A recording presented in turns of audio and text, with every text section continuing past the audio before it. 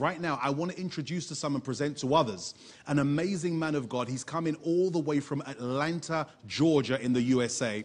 And his name is Hasani Pettiford of the Couples Academy. You're going to hear some great testimonies and great information tonight. So put your hands together for him as our first guest as he takes the stage.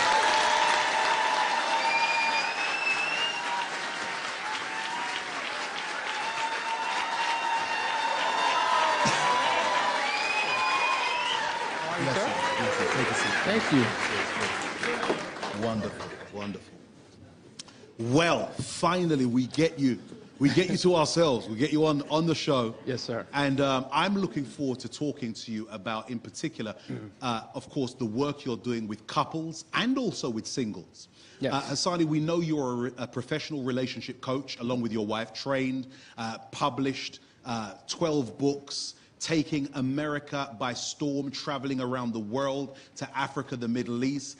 This year was your first trip to London. Yes. And so London gets to enjoy your ministry, which is really directed at making sure healthy relationships are built. Let's begin talking about that. I want to hear from you in terms of your experience, in terms of what, first of all, drove you to get involved in really helping relationships. Well, you know, my parents have been married for 45 years. Wow, wow. All my aunts and uncles are still married today. My grandparents were married up until they both passed. So I don't understand what divorce is because I never experienced it. I don't come from that particular background. So I was always fascinated about what made certain relationships succeed and others, you know, not work out. So that kind of sent me on a quest and a journey to begin to delve into this particular area. Right. And so for the last 17 years, I've been working with singles and then transitioning into working with couples after we got a few years under our belt. Yeah. And we experienced major conflict in our marriage. Yeah. Year 2, we were on the verge of divorce. And so at that moment, we were faced with two options. Either I had to divorce her because it wasn't working out, or rather, I made the decision to divorce me from myself. Wow. I divorced myself from my poor communication habits. Say that habits. again. Divorce you from yourself. I had to divorce me from myself. Wow. Because oftentimes we're married to certain beliefs and concepts that don't work in favor of our union.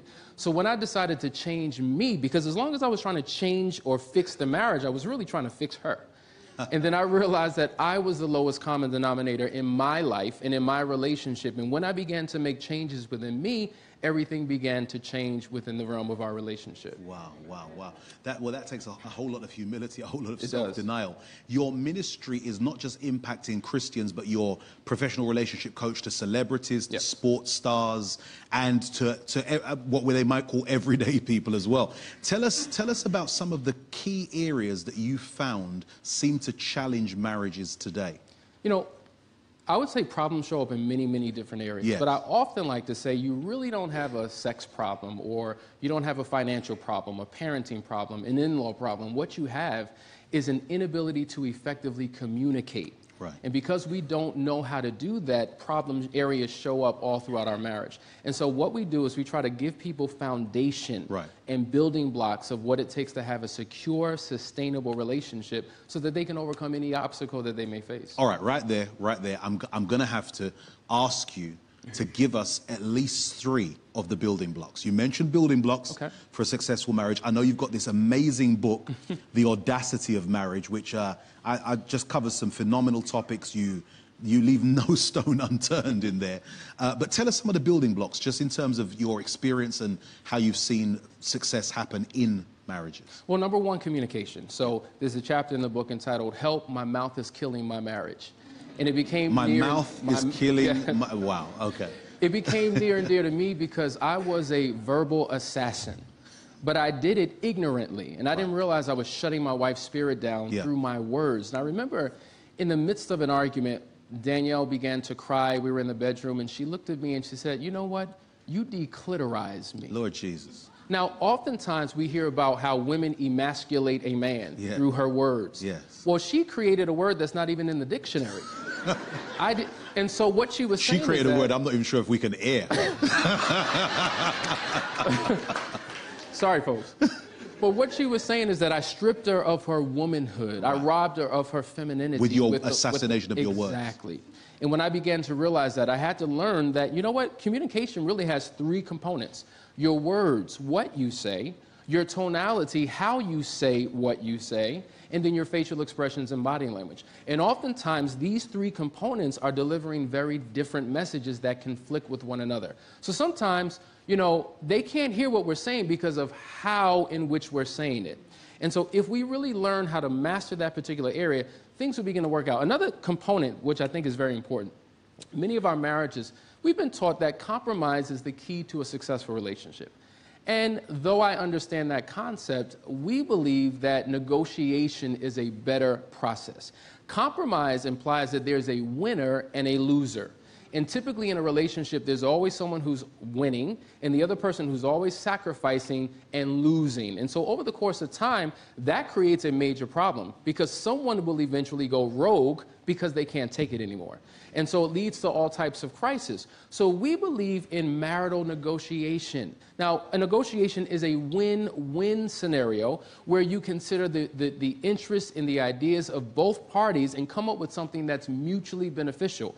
And once you understand that conflict, you can really overcome any conflict that you have within your relationship. Wow. Give us one more building block. I'm trying to pull as much as I can out of you here for the audience. Go ahead. I think that the #1 struggle that people deal with in relationships is the lack of trust. Right. Now, whether that trust came as a result of I don't know, expectations that were not fulfilled, major disappointments, or whether there's been a violation in a relationship like infidelity. You know, I'm an infidelity recovery specialist, and 97% of our clients have been impacted by that. Wow. And though some do a good job of forgiving, the trust piece is a completely different dynamic that you have to learn to incorporate into your relationship. And it's a two-way street. So there are things that both partners must do in order to regain and rebuild the trust in a relationship. And once you have that, those building blocks will allow you to have a sustainable relationship. Wow. One of the chapters in your book is talking about how to have a successful marriage. Yes, sir. Lord Jesus. So, so how have you found men engaging with your book vis-a-vis women? Obviously, there tends to be a assumption that women are usually more open to advice, to counsel. How have you engaged the men in the marriages? Because you've dealt with sports stars, celebrities, people who tend to oftentimes have, especially when it comes to the men, quite a big ego. Yes. And so how have you managed to really engage them? Well, generally speaking, men are very, very apprehensive about counseling because they feel like they're going to be tag teamed by their wife and the counselor. So the wife and the counselor against the man. Exactly. Sure. But I like to tell people, listen, I'm not fighting for your first name, I'm fighting for your last name. For your last name represents your marriage and your future and your legacy. Your first name represents your individuality. And we have to learn how to put self down and do what's necessary to restore the unit. But men are able to open up in ways that they never could. You know, the minister was talking earlier about a safe place, a safe environment on one of the other shows. And I think it's important that we understand that an area of safety must be created in a counseling session to allow men to open up and really express their grievances. And the book is written for a woman to understand and for a man to understand. It's spoken in a language that they both can resonate with. And so we've seen tremendous results as a result of this particular book. What about some of the darker sides of people's experiences, such as abuse? Yes. And the engagement with people who've suffered not just physical, but also verbal. You talked about my mouth is killing my marriage. How have you gone about reorganizing people's mindsets in terms of how to really forgive, especially when it comes to things where they've really experienced trauma, psychological trauma, emotional trauma, and unfortunately often physical? First of all, I think it's important that individuals understand that the counseling process is not a quick fix. Right. You can't have a session or two, possibly three, and think that you can work out what you've spent 20 years of your marriage struggling with. Yeah. It's a process. It's a marathon, not a sprint. But there are three areas that we kind of focus on that really are impactful. Number one is the marital recovery. So we talked about putting those building blocks in place. Number two is the individual recovery process of the individual. Because the hurt partner, as an example, has a completely different journey and experience than, say, the unfaithful partner or the abuser. And what one needs is different from what the other needs. So when we're able to deal with both the individual and the marriage, we're then able to make a quantum leap forward in their success. And for those who have been impacted by infidelity, we delve into the depths of that affair to make sure that it never happens again. So a lot of times when we're doing our private marriage intensives, breakthrough is really the result of what happens, and we're able to heal them in such a way that there's no residue from the past that they've experienced, and they come out a brand new couple. A ministry like yours is, for me, vital. As I look at the body of Christ, as I look at just the world, society generally, people struggling to build healthy relationships, especially when they've had no point of reference as to what a healthy relationship looks like. In terms of your own journey, yourself and Danielle, reflecting on what you guys have been through and the credibility that that gives you guys to be able to minister to others, how have you found churches receiving you? Because I struggle as I look around to see many ministries like yours. Very apprehensive. You would think that we would receive an overwhelming response and a welcome for us to come into those ministries. Now, I will say, there are many churches who have embraced us, much like yours and many others around the world. But I think that it's still a sticky issue for many ministries, and they don't know how quite to handle that. But for those that do embrace the concept, they've been able to receive a tremendous breakthrough. And what we've done as an organization, we've partnered with churches, and we've become almost like in-house counselors. So whenever there are issues that the system of the church is not able to address, they send them over to us. And what's awesome about it is we've had countries all over the world that have called upon us. So we've flown out to Europe, we've flown out to the Middle East, we've flown out to the Caribbean and worked personally one-on-one with both the couples as well as the ministries. That's wonderful. Well, we've talked about married couples, Couples Academy. Yes.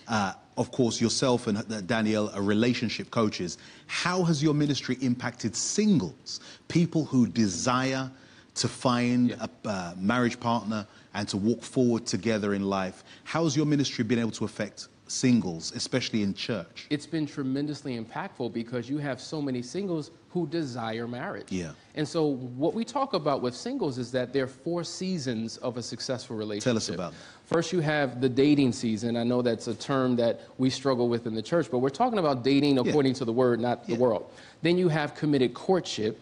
Then you have engagement, and then you have marriage. So there is hold on. Before you run it, we've got slow. Let's back that thing up. Let's go. Sir. So break down each one in brief. Go ahead. So the dating season is the selection process, where you really are making a decision on who's the right person for you. You know, typically we base our selection process on 2 things: physical attraction and emotional desirability. So if you look good and you can make me feel good, then we think it's all good. But that's not the foundation of a good relationship. So it's the selection process.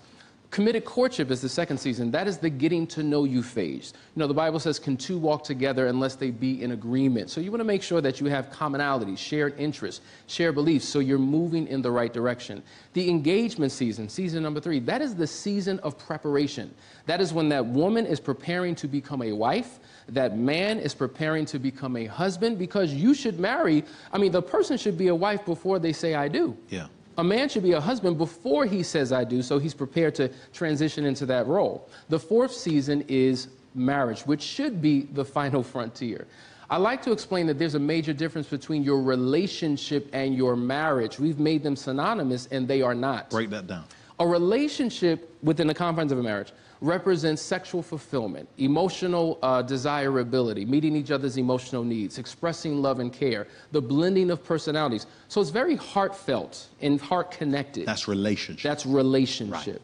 The marriage represents the structure, the organization, the management of the home, the finances, the child rearing, the planning for the future. So marriage is an institution. The relationship fits within the institution of marriage. So there are different skills that are required to make both of them work. We found that there are some people who have great relationships, they connect well, but their marriage is in disorder. There's no function and structure in the home, and vice versa. On paper, the marriage is great, money in the bank, kids are taken care of, wonderful home, but there's no connection, there's no relationship. So we think it's important to have a combination of both where you succeed in both areas.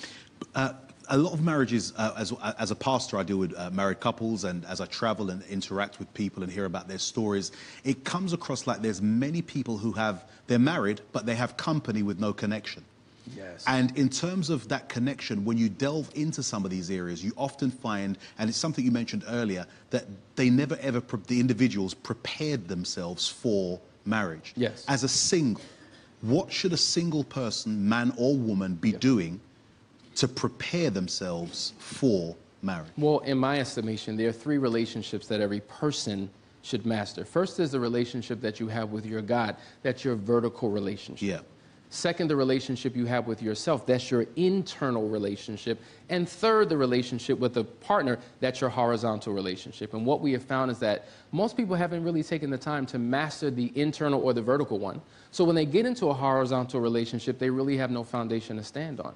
See, you can't love someone unless you truly love yourself. You can't love yourself unless you truly know yourself, and you certainly can't know yourself unless you know the God that exists within you. So the relationship...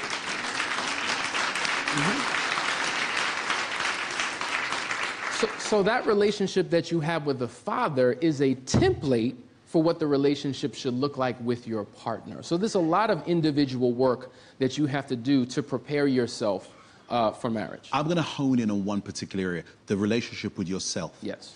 Learning to love yourself. Singles hear this stuff all the time. Prepare yourself, you're in waiting. Destiny's going to unveil who your husband or wife is. Get yourself ready. But what does loving yourself literally look like? What does a single person do specifically to love themselves? Well, first of all, it's overcoming your issues, your idiosyncrasies, your contradictions, your faults, your flaws, all of the baggage that you've carried from past relationships. I say that we often enter into relational menage a trois, because we haven't healed from our past relationships, and we dump all of that pain into a new relationship, hurting the present partner that we're with. So it's really becoming whole and complete within yourself. It's having a she-tox, getting that woman out of your system, a he-tox, getting that man out of your system, so that you become whole and complete within God. A she-tox and a he-tox. I got a she-tox and a he-tox, yes. And a detox, getting that devil out your system. There you go. Right, I understand. Go ahead. And so those are the things that are necessary to become whole and complete. Right. And when you're secure within yourself, when you know what you truly like, what you truly want. Many people date through trial and error. Right. They're trying to figure things out in the process, and so many people get hurt as a result of that. So taking the time to master the season of singleness prepares you for a relationship with someone else. That's wonderful. And all of this, if you just show us your book, is in much of the stuff to do with married couples is in the audacity of marriage, but in there is also principles that single people can learn from. And I'm guessing that if you're waiting to be married, you shouldn't just wait till you're married before you read the book. Oh, absolutely not. So we do a lot in terms of marriage preparation. Yeah. You know, we take our time really counseling and coaching couples who want to transition into marriage and letting them know that it's serious business. And a lot of times, you know, they say love is blind, but marriage will open up both of your eyes. So we want to prepare them as much as we can. And we want them to know that, yes, there are the benefits of marriage, but there's also a purpose for your marriage. Yes. See, marriage is a God idea. Yes. He instituted the institution of marriage. Right. It's not a social construct. Right. It's not a political identity or agenda. God put this thing in place. And He created each of us, male and female, with our own uniqueness and our own individuality and our self-expression. What happens is when we get into marriage, our #1 assignment becomes fixing our partner and making them just like us. And that's the problem. Compatibility isn't being just like your partner. Compatibility is identifying the differences, celebrating them, and figuring out how you can make them work within the relationship so that you can have what it is that God has called you to have. I mean, Adam and Eve, they were the original odd couple. They were completely different, but God intentionally designed them differently in order for them to come together as one to work. And so one of the things that we're really passionate about, once you've discovered your purpose, we have something called the Couples Business School. There's so many couples who are in ministry together, who are in business together, that are really struggling to try to figure it out. Because if your relationship is not in order, it impacts your ministry. It impacts your business. So we focus on getting the relationship right. We focus on helping them to have an appropriate ministry or business so that they can soar and make great impact for the kingdom of God. That's phenomenal stuff. Hasani, I want to thank you. I mean, ministries like yours are rare. And the impact that you're making in the body of Christ and in the world generally is phenomenal. And I'd like you just to take a moment as we close out this interview just to perhaps pray. I know you're a man of God. I know you've got strong Christian faith. Your wife and yourself have great integrity. And I want you just to look into that camera and just pray for that couple who are sitting there worried, that person who's worried about their marriage and who really needs a ministry like yours to really help them. Begin to pray. Father God, we thank you. We thank you for every union, for every couple, for every marriage. We thank you because this is a God idea that you put in the earth realm for your purpose and for your kingdom. For every couple who's struggling and going through conflict or experiencing crisis, Father, I just pray that you will intervene right now. I pray that they will soften their hearts and begin to seek you, understanding that you are the glue that binds us all together. Father, I pray that you will soften their hearts and help them to begin to work through their issues so that they can have the union that you've called upon them to have, even for every single watching right now.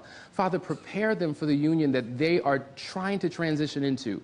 Give them a spirit of peace and tranquility. Give them a spirit of wisdom and knowledge to know what it does, what it takes to maintain a healthy relationship so that you may be glorified in this earth. In Jesus' name we pray. Amen. Amen. Amen. Wasn't that wonderful? Thank you so much, Hasani. Awesome. Couplesacademy.org. Yes, sir. People need to check it out. Well, that was an amazing, amazing piece of information. I think we just had a whole workshop and seminar right in this show here. But at this time, we're going to hear some more from Nathan, Jess, and Ban. So put your hands together for them as they come.